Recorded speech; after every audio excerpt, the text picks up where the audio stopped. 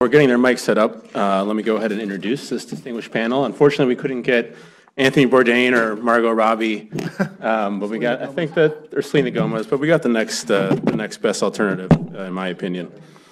So sitting closest to me is Professor Samuel Buell. His research and teaching focuses on criminal law, on the regulatory state, particularly regulation of corporations and financial markets. He is the recent author of Capital Offenses, Business Crime and Punishment in America's Corporate Age. It's an excellent book. I recommend everyone go out and purchase it. And Sam was also the Department of Justice's lead prosecutor on the Enron case, which, as he said earlier today, at the time seemed like it was the biggest case of financial fraud this country would likely ever see.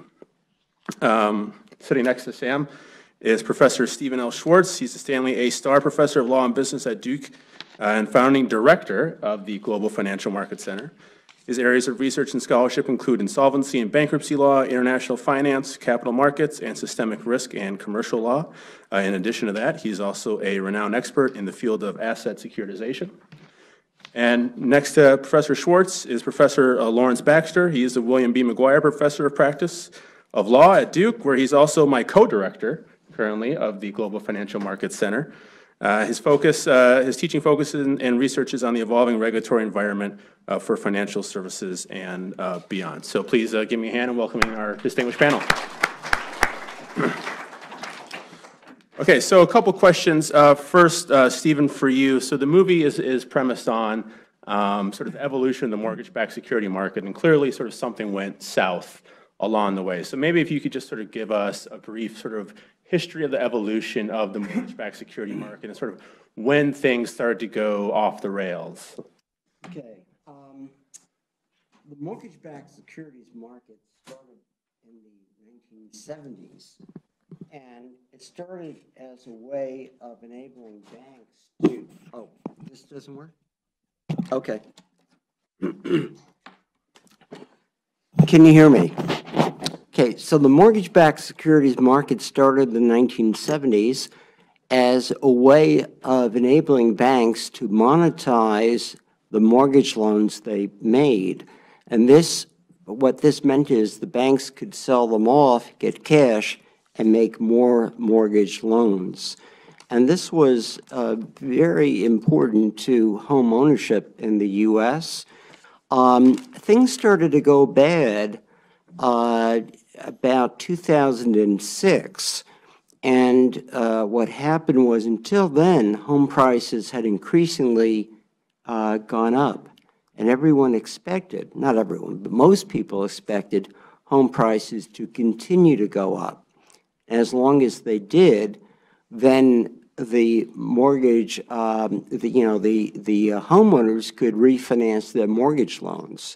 But what happened was home prices started to decline, and this led to a number of problems. I could go at great length about this and what it all means, but I will let others speak first. Well, Lawrence, maybe following up on that, sort of talk about the role of the big banks in this sort of whole mess, because my understanding of the mortgage-backed security market is originally, Fannie, Freddie, right? But then private label came along.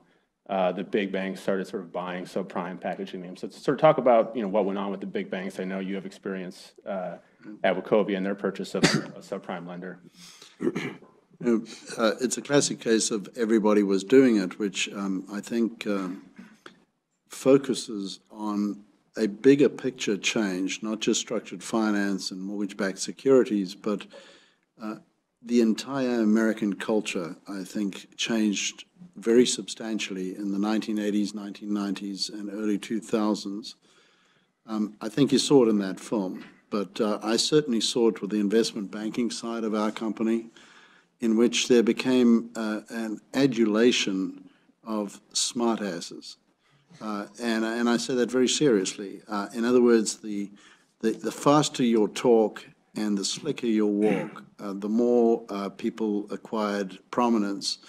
And structured or market RMBS, residential mortgage-backed securities, and many other products all the way across the whole credit spectrum, while starting with a good idea, which was to recycle the originating funds, became a very easy way to make money really fast. And you could also, by using the credit rating agencies in the way that they were used, as you saw in the movie, you could sell them much more easily too, because you could tranche these securities and you could take the AAA tranches and sell them to many of the investors that were otherwise not allowed to invest in them. But a classic example I think Lee was referring to was what my own company did. I always like to add after I had left, which happens to be true, and it's shame on me because I didn't realize what a serious mistake it was at the time. We were in a cycle that I think is just a living example of Hyman Minsky's thesis about the instability of capitalism. It was a very competitive cycle of growing bigger and bigger. We had had enormous success in Manhattan because the New York banks were so bad it was easy to actually do well there. And we got the reputation as the bank that got it right with everything that they did. And to some degree that was a deserved reputation. But the one thing we couldn't stand was that we were not very solidly across the whole country. And Bank of America, which used to be Nations Bank, and had essentially done an acquisition of Bank of America in San Francisco, taken the name and taken control of the merger, they were across the country. And they were also, to the great frustration of Wachovia, less than a quarter of a mile down the street in Charlotte. And so the management there was really, really anxious to get across to the West Coast. And brought what, I'd be inclined to say was very dumb, old-timey banker culture and thinking to the picture. And they found a savings and loan in Oakland, California, that had for many, many years done very well with an extremely conservative kind of home lending business. But had, with the rise in prices that Stephen talked about, had hit upon a great idea, which was to develop the pick-a-pay mortgage. That was to say to the homeowners who had a mortgage that because their home prices were rising so fast, they could decide whether they wanted to pay that month. Golden West, which is the company, actually thought there was nothing not to like about it because the collateral was getting better and better and better. Wachovia very, very consciously said in January 2006, we will never touch that kind of product. It has no sense whatsoever. And in May 2006, the company bought Golden West and not only touched the product, they took it over and spread it across the entire Wachovia portfolio. When Wachovia bought that company, the stock price dropped about 20%. The market knew it didn't look good. And it never really recovered after that, but it was never discussed inside the company.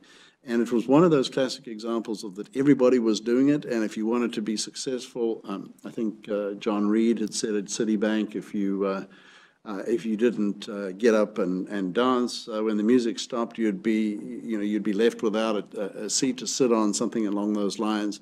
That you sort of had to do it because everybody else was. So there was a real Chuck Prince, that's right. And there was a suspension of reason. There was a belief that this go-go slick culture somehow was a winning culture. I've got a theory that it's all started with reality TV, but that will take us down another road that I don't want to go. Okay, so let me get Sam in here. And in the movie, Sam, the word fraud is used quite a bit, but obviously at the end, they kind of sarcastically make reference to the fact that only one banker, sort of low level, went to jail for any of this stuff. And you've written extensively about this. So sort of give us your take on kind of the difficulty in, pressing criminal charges when it came to a lot of this fraud, I guess, is, the term that comes to mind, really. Well, I think, there's two ways we use the word fraud. One is in a colloquial kind of way, and the other is in a legal way. They're not, exactly the same, especially when you're talking about criminal law where the government has a very high burden of proof and the law is more specific in terms of what it requires.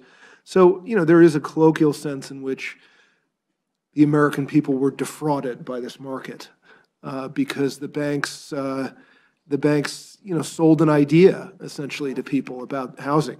And so, but that's different than, can we point to a particular transaction in which a legal theory of fraud will fly, and particularly will fly in a criminal proceeding. So, it's difficult to show, for example, that any individual homeowner who was sold a mortgage product was defrauded. It's difficult to show that any individual investor who may have had their money in a pension fund or an index fund was a party to any of these particular securitization transactions that involved the MBS products or the CDOs or the CDSs. For the most part, when the banks were dealing these products, they were dealing with each other. And in that context, the law of fraud generally says that, arm's length parties in a market for an investment product don't have a fiduciary duty to each other. So in the absence of a provable explicit lie, there's not a very good theory of fraud. And most of the problem in these transactions wasn't outright lies, it was non-disclosure. It was the failure to advise the party on the other side of the transaction, this might not be a very good bet for you. There are risks here that you're not looking at, or our bank is actually more skeptical on these products right now than we're saying as we offer them to you today. And the law doesn't require those kinds of disclosures in, again, arm's length markets for financial products. So that the products themselves were perfectly legal. And that might have been part of the problem. So you're selling a perfectly legal product, and if you're selling a perfectly legal product in the absence of a proof that you're lying about what that product is, particularly if you're making lots of boilerplate disclosures as you're selling it about risk, which are standard in these transactions, and Stephen can speak more to the kinds of representations that get made in these deals, you're making boilerplate disclosures about risk, you're warning the other side. There is a certain fervor for these products that takes over in this market where, frankly, there's an incentive or a lack of incentive for people to really dig into these products and ask. I mean, the movie showed how there was this small a cabal of short sellers who sort of got onto this and started doing the digging. But I mean, I think part of the point the movie was making was that 99% of the market wasn't doing any digging. They weren't doing their diligence. They weren't looking behind the products. They weren't actually digging into the mortgages and seeing what the quality of these things were, because the music was playing and everyone was making money. So, let's keep dancing. So there's this kind of gulf between this sort of colloquial sense of, well, gee, we were all taken for a ride and that sounds like a fraud, to how can we take a particular deal in this market and actually show that it was a criminal fraud? And that was very, very difficult. I want to just point out two ironies about this. There were two levels at which there could have been fraud. One was the mortgage loans that were made to individuals, and the other was trading of the mortgage-backed securities. In terms of the mortgage loans made to individuals, banks made these loans sometimes to subprime borrowers, that is, those who could not, on a cash basis, repay it because they thought that again, housing prices would go up and that the collateral would be the way that the banks would be repaid. But this pressure to make these subprime loans was put on the banks by Congress.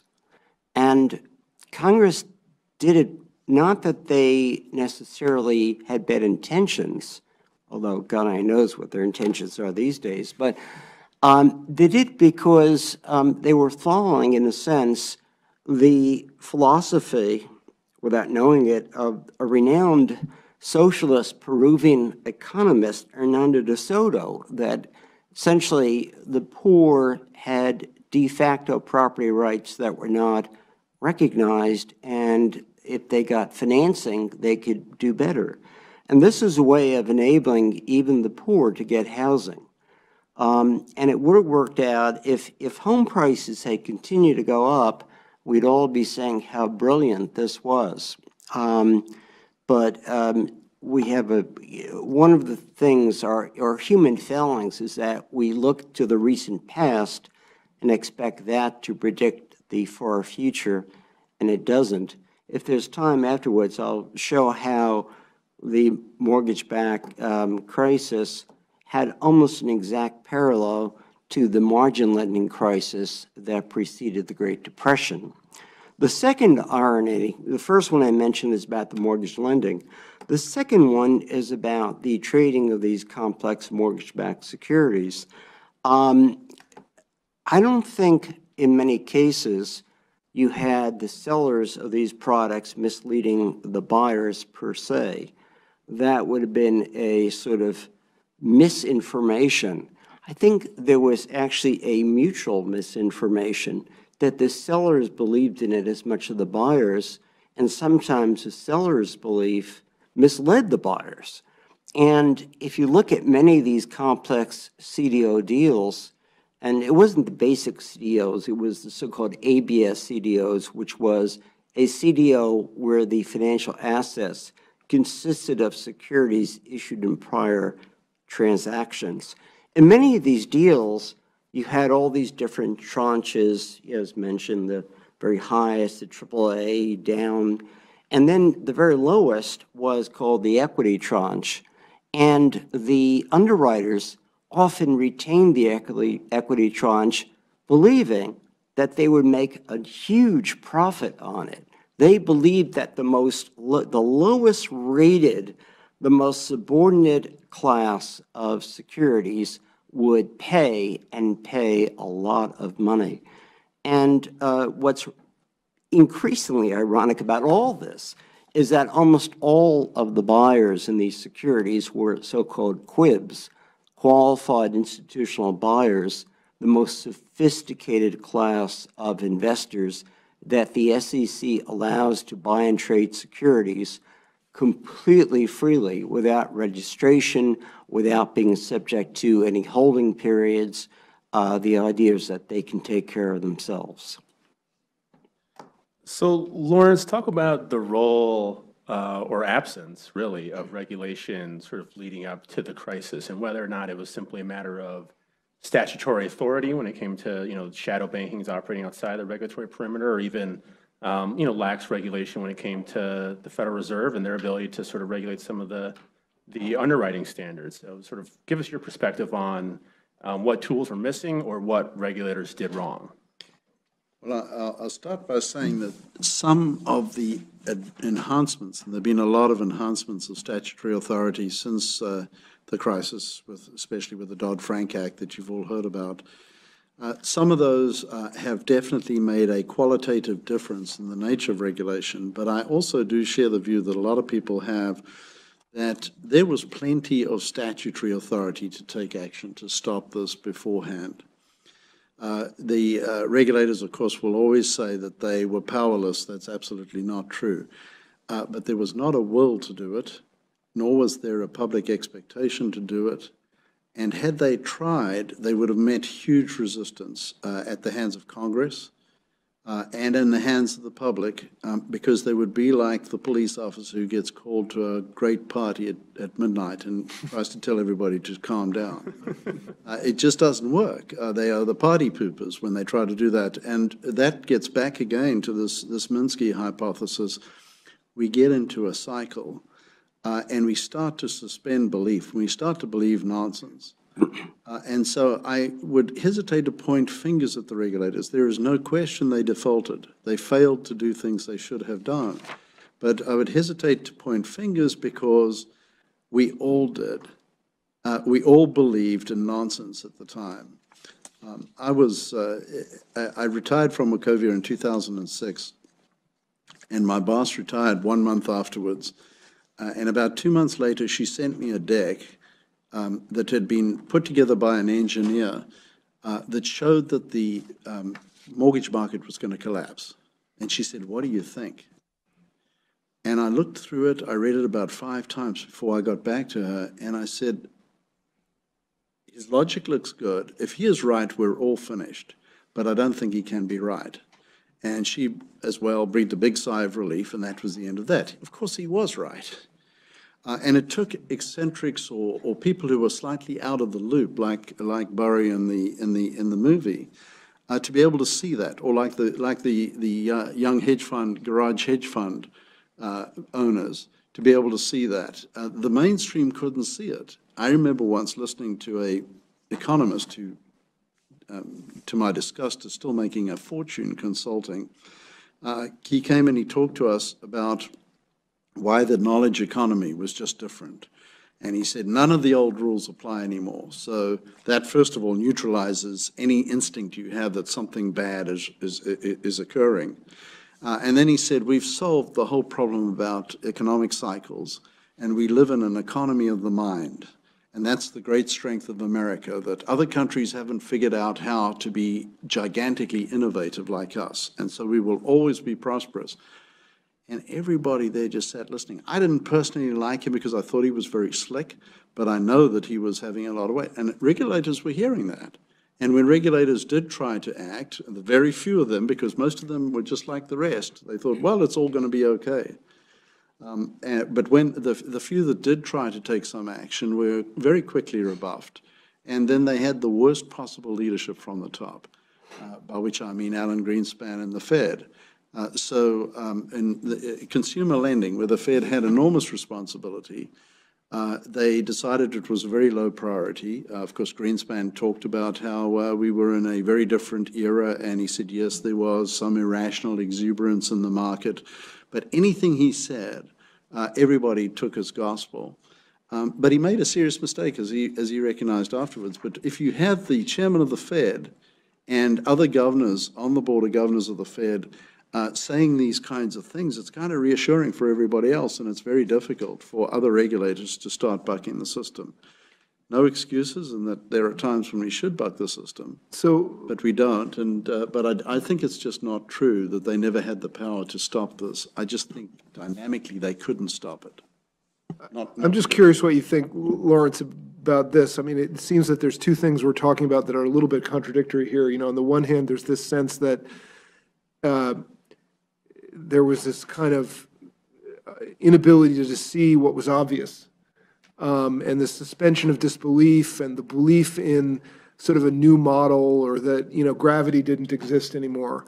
On the other hand, there was this also, it seems to be this sense that there was something going on that couldn't last, and that, you know, as long as the music kept playing, we all had to keep dancing. And, you know, maybe it's that there was a period, maybe what I'm talking about is something that transitioned at a certain point, and I don't remember the chronology well enough to say exactly what that point would be, but I mean, I feel like there was a point at which, you know, well before the collapse, when you know, it was not a well-kept secret that there was something wrong with the housing market. Oh, yeah. That this couldn't continue. In 1987, I remember the Wall Street Journal was writing about it.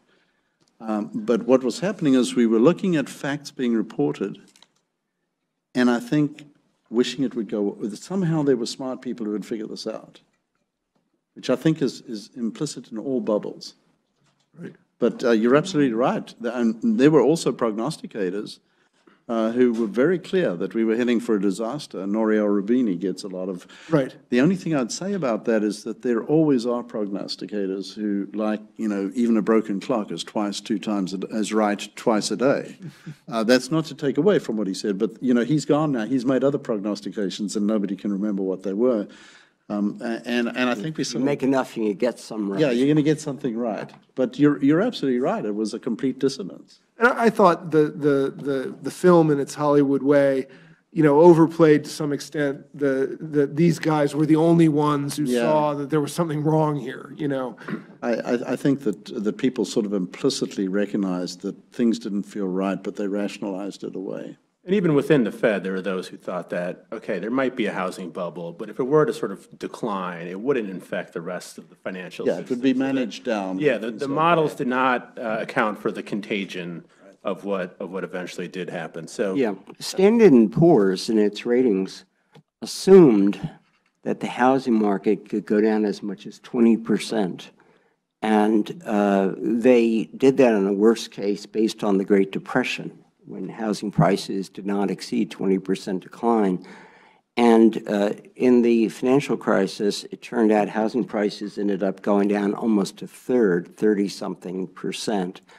So even if you predicted, you didn't, more than a decline, more than a stabilization, but a massive decline, you could not easily predict how much of a decline it really would, happen. And I mentioned before that another thing to look at this in the big picture is things like this crisis are going to happen again for sure. Let's compare, for example, the fall of housing prices and how that affected, mortgage loans with the fall of stock prices and how it affected so-called margin loans before the Great Depression. Back in the 1920s, stock prices had been rising continuously for about a few decades, just like housing prices in the 70s and 80s and 90s had been rising. And many banks were making loans to subprime borrowers to enable them to use the proceeds to purchase stock, and then they pledged the stock as collateral for the loans. It's exactly what occurred in the mortgage crisis, where banks made loans to homeowners, to buy homes, and they pledged the homes as collateral. When prices of the stock market started to decline in 1929, the banks started to lose money, and they started to default to other banks. The price of the stocks went down further, and there was a death spiral, a collapse. And the parallels are remarkable. And it's like a poker player going all in on one hand. Yeah. Everything is levered on one. Well, to some extent, yeah. Okay, so before we turn it over to audience questions, I do have, one final question for you guys. We have students here who are about to enter the job market and have, 401ks and all that stuff.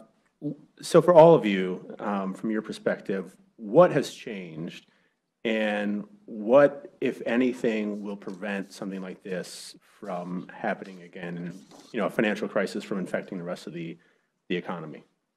Well, I guess I probably have the least to say about that. As a criminal law person, we tend to look backwards, not forwards. But I'm not optimistic in the sense that, I don't know what the next, crisis is built around. If we knew that, we'd be like these guys. We'd be out there shorting right now and getting ready to get rich. But I worry about, the basic structure of the banks, and there are other industries that we can worry about. I mean, we can worry about energy, we can worry about manufacturing, other industries. But just the banks, the structure of the banks has not changed very much.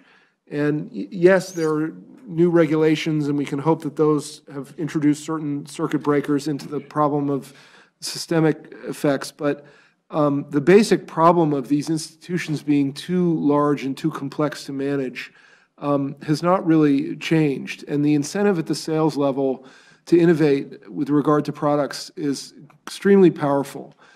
People are doing what they rationally should be doing at the trading level, which is designing new products within the scope of whatever the regulatory system allows that will yield profits. And that incentive has a logic of its own that will drive the innovation in financial products and will drive the expansion of these products. And sometimes, as in the example Stephen was talking about, the levering of these products off of themselves. And the extent to which senior management at these banks is capable of understanding and controlling what's going on at the sales level is something that I'm actually quite skeptical about. So I don't, we've got these institutions that are almost too large to manage. They're too complex to manage. And I do wonder, although I'm far from an expert on this, so I'm not very good at speaking to what the costs would have been, but I do wonder at this point whether we would have been better figuring out some way to downscale these institutions. So I've been, actually I have a paper I just put on SSRN 2 days ago, or I guess on Sunday, called Too Big to Fool bill, and subtitle is Moral Hazard Bailouts and Corporate Responsibility. And I look at there's a very large convergence, I'm not sure that's the right word, there's a convergence of U.S. and foreign regulation around the idea of stopping too big to fail. And the philosophy behind it is that these banking institutions were so large that they engaged in moral hazard. They acted more riskily than they should. And therefore, if you prevent them from doing that, you're going to solve the problem. But there's an assumption that their sort of bigness was what drove them to engage in risk-taking. And I've looked at the paper looks at all the literature, and there are dozens and dozens of papers, including one by Professor Baxter, and that assert the moral hazard. And not a single paper, it turns out, shows any proof. There is a lot of correlation, but there's no demonstration of causation. And I also show that the idea of this risk-taking is inconsistent with a lot of the management incentives. And I would argue that the real problem, or a real problem, is that we have a corporate governance structure that's followed throughout the world that misaligns the private interests of corporations and their investors with the public interest. And the problem is that, you know, if a firm collapses that's otherwise too big to fail, then who is harmed? It is the public that is harmed more than the firm itself, because a lot of that injury is what they call externalized, put out to Main Street through the collapse of the economy. And yet corporate governance does not require managers of firms, including these big firms, to think about the public. And even the Dodd-Frank Act that established these risk committees, the risk committees are only obligated to continue to consider the corporation and its investors, not the public. And I think until we try to figure out how to govern these systemically important firms by taking into account not only private interests, but the public interests, we'll continue to have these problems. When Lee, you'd asked for some thoughts about people going into the market, and actually that is, I think, one of the hardest things to respond to. It's obviously the most important, because the future really is all of yours to clean up the mess we created. But I have thought about it a lot, and it's easier said than done. The one thing that I would urge all of you to do is trust your intellect and instincts. Because the incentives are very strong for you to suspend belief. So when you see people like that and they were accurately depicted, the lower Manhattan is full of them. When you see them, just because they slick, don't think they really know what they're doing. As I've often told students at the graduate level, a lot of them went straight out of undergrad and they went straight into Goldman Sachs and Morgan Stanley, and that they just don't know stuff. But they've learned how to fake it. Yeah. And it's hard for you to accept that when you see the money that they make. You think they must know something that you don't know. But you've actually come a long way to get to where you are. And keep telling yourself that if it walks, talks, and looks like BS, it probably is. And if your instincts tell you that it is BS, you're probably right. The odds are that you are more right. However, that's the easy part. The hard part is acting on that, because the incentives are very strongly against you doing that. The groupthink, the pressure to be successful, to look like you're not a naysayer or somebody who's always looking at the negative, very strong. It's really hard to resist that. But I do think it's dependent on that kind of very inner core leadership for the future, and a steady change in the culture, which some of the big bank leaders are trying to do, and the regulators, which is to change the way of thinking back to, it's not quite the same as Stephen's saying about looking at the public interest, but it's getting closer, which is that it's other people's money that you're messing with, that there are other people's employment and even lives at stake. That was not an unusual culture 50 years ago. Paul Warburg, Samuel Warburg, and I mean, the great immigrant investor in New York, was very much one of those people, and he used to say that to all of his protégés, is never forget that it's other people's money that you're playing with. My first CEO did the same thing, John Medlin. He would say it like almost once a week and always remind people. That kind of leadership took a back seat for a while because it just wasn't generating the go-go profits. And the role models that came in were very bad ones for young people. But if you can stay strong on that, I think you'll find allies at the higher levels, people who've been badly burned, who knew that they should have acted differently and didn't, and are going to try to make it different in the future.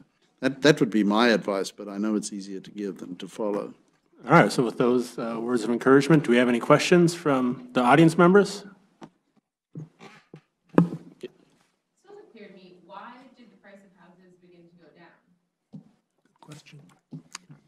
Well, I think they went up excessively. It was a bubble in retrospect. The problem is that it's hard when you're in it to determine that a market increase of price is a bubble. Of course, the most famous bubble was in the 1600s in Holland with tulip bulbs, rare tulip bulbs, where the prices went astronomical. And people, some people just believed these were real prices. But in the bubble, you also have a lot of rational people who think they're going to invest. They know it's high prices. They're going to invest, and they're going to sell and make the profit. And that feeds the bubble as well. I think we don't really know the answer to that question, is my sense. It's a very important question, I think. I mean, one theory I've heard is oversupply. So, we built a whole lot of houses. That may have had something to do with it. Places like, that wouldn't drive the price up, though. And no, but she's asking why the prices started going down. Okay, yeah. Right, so certain places that were kind of the poster children for this crisis, South Florida, Las Vegas, these were places where the construction rates were dizzying. I mean, you literally could look at these time-lapse, films of these houses just spreading out. At some point, basic law of supply and demand, right? Especially if a lot of these houses are being bought by, people who, like the stripper in the movie, owns 5 houses and is buying houses to flip them. I mean, at a certain point, you got too much supply in the system. So that's one theory I've heard. But I think it's always a difficult question. It's sort of so it's easier to explain how a bubble expands than what actually precipitates the popping. Yeah, there also was a liquidity glut. I mean, you had the Fed, the banks were very anxious to make loans. There was something called covenant light, that banks were not even imposing traditional covenants in their lending. This is more corporate. And to some extent, that was because the banks found themselves in competition with hedge funds that were acting very aggressively. But to the extent to which that affected the housing market, I'm not sure. Yeah. Oh, we had a question over here, I think. Yeah, I was going to ask about what I thought was the clunkiest metaphor in the whole film, which is like the blind woman at the ratings agency. She's not really blind, but she can't see very well. I don't really understand what's going on with ratings agencies, because it seems like they have some reputational costs to get these things wrong, and the way it's portrayed in the movie is that she's just completely selling her soul and selling the whole ratings agency to like get clients, I guess. It doesn't really make sense. The competition should be over being more accurate. So I don't know if you have a view as to what's going on there. Well, I was very close to what was happening at the rating agencies. Actually, I've done a lot of testimony, a lot of writing on the rating agencies, and they have a very rigorous process through committees where people who are quite serious make their assessment. I think, I said there are a couple of problems. One problem was that the rating agencies assumed that prices would stabilize and go down, but their assumptions were not robust enough. So that's part of the problem. I think that's frankly the major problem that occurred.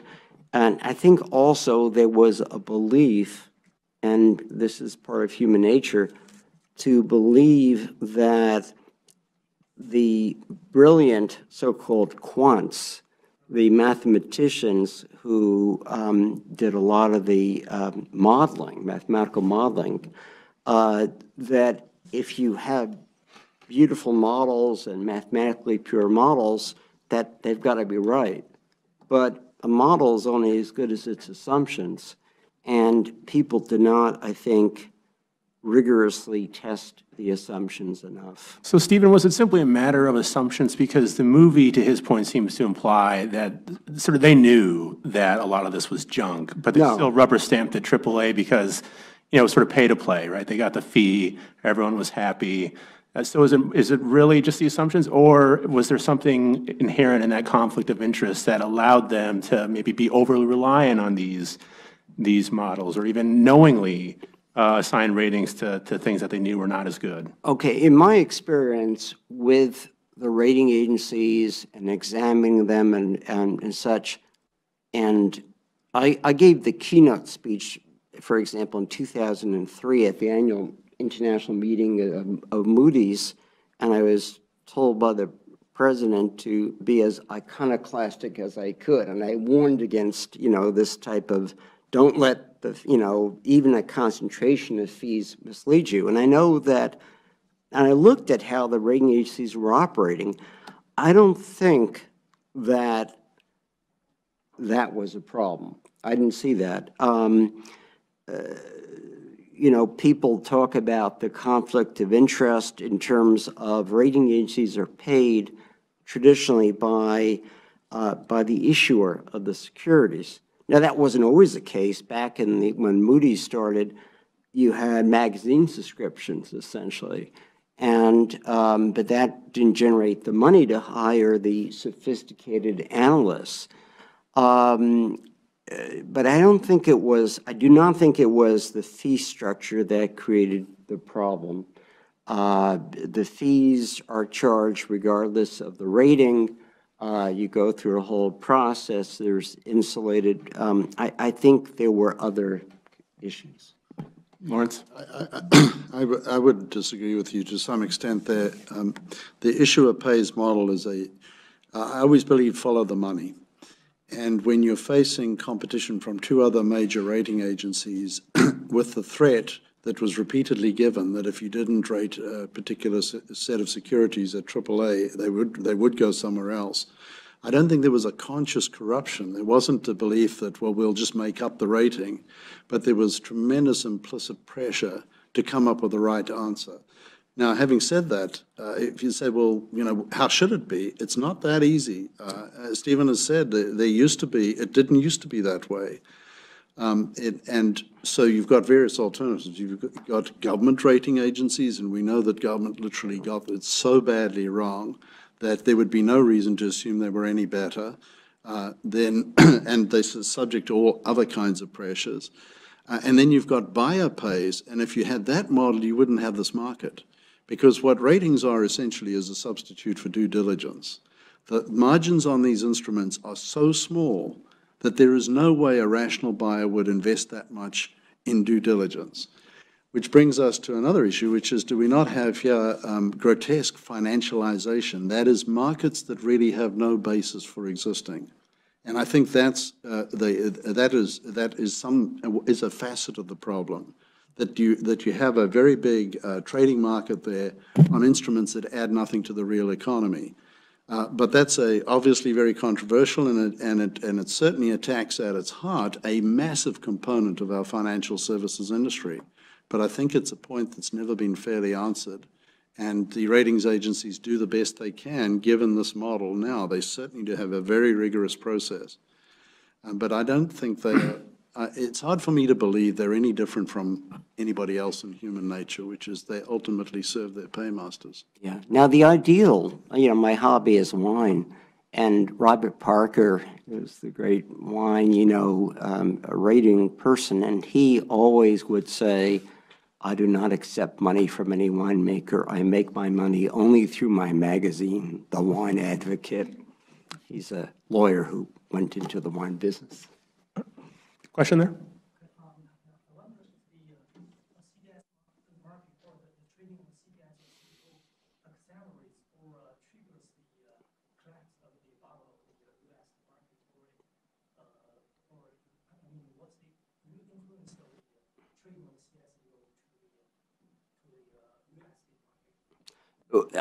If I heard your question, you asked, what is the potential influence of the trading of?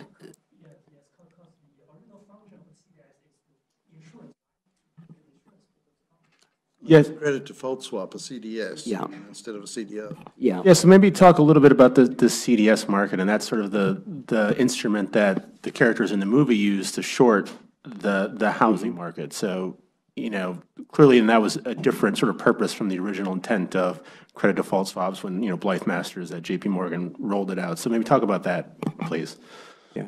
I mean, credit default swaps are simply guarantees couched as derivatives. So you have parties who will essentially say, I'll give you a guarantee for a certain fee. And there are many levels of problems, but the problem of CDS that really related to the recent financial crisis was the fact that AIG, a unit of AIG, the major insurance company, was issuing a lot of the so-called protection on these credit default swaps. And there was a huge correlation. And when the market, when the mortgage market started to collapse, or the housing market, AIG became potentially liable for such a huge amount, it would have collapsed that firm. And that was one of the largest of the government bailouts. Maybe it was the largest, I'm not sure. I think it was. And one of the things I wonder about the film is this may be more a question for you guys, but it glorifies these shorts, but didn't they in fact magnify the systemic effects of the crisis? Yeah, well, that, And so, I mean, they did something that was economically smart and rational. I'm not saying that it should have been illegal what they were doing or anything, but it's not as if they were whistleblowers who, forestalled a crisis. well, I'm not sure who they would have blown the whistle to. But And I'm not sure it caused the crisis, I think. No, but I mean, doesn't think it much magnify the larger. systemic effects when you have these multi-billion-dollar short positions that then have to pay out? I mean, it's not a hedge, it's not anybody's hedge, right? It's Yeah.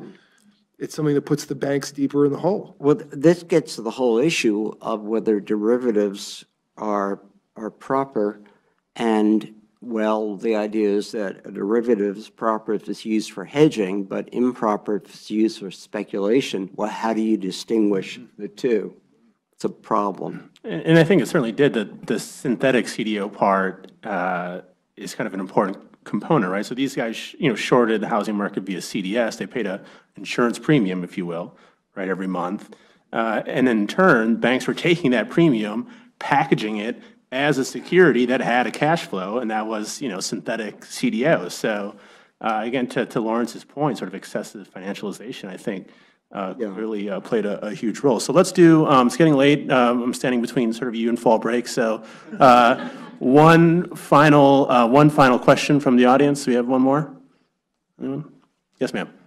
The guy from Deutsche Bank, Jared, I think in the movie, was he doing insider trading? Can we call it that? What would be what would he be, what? He was still part of Deutsche while he was going out his way. Like, you couldn't use inside information. He knew Deutsche's status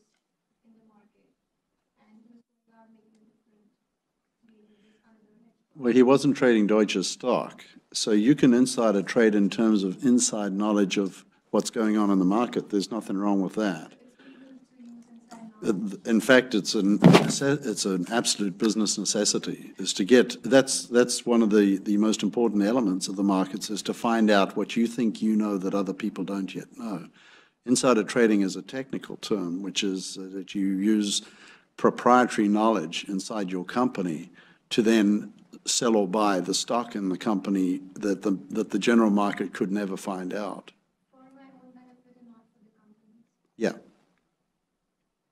I think that's right, Sam. Well, I mean, I just sort of was musing in my mind about whether there'd be any kind of a misappropriation theory around, you know, if he's using proprietary information to Deutsche Bank as, you know, that Deutsche Bank has to then trade on his own books.